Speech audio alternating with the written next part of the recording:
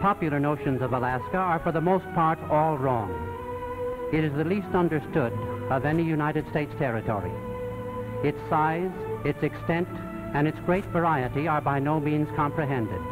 It is truly the land that nobody knows.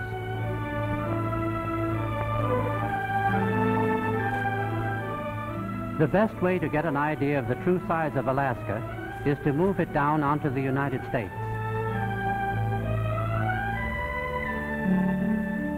Although only 1/5 as large as the United States in square miles, nevertheless Alaska touches all 4 borders of our country.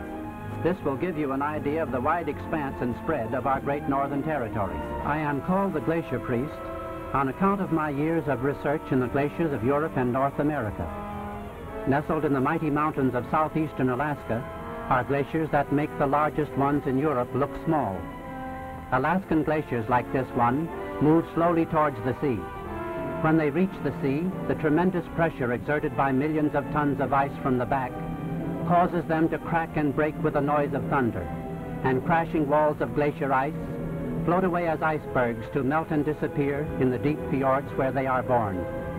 Most people think that all icebergs form this way, but to our surprise we found that the biggest ones pop up suddenly from below the surface. Here comes one from 1,000 feet below.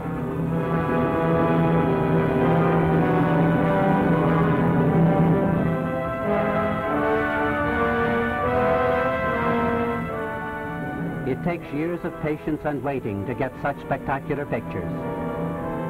Here is one I waited 8 years to get.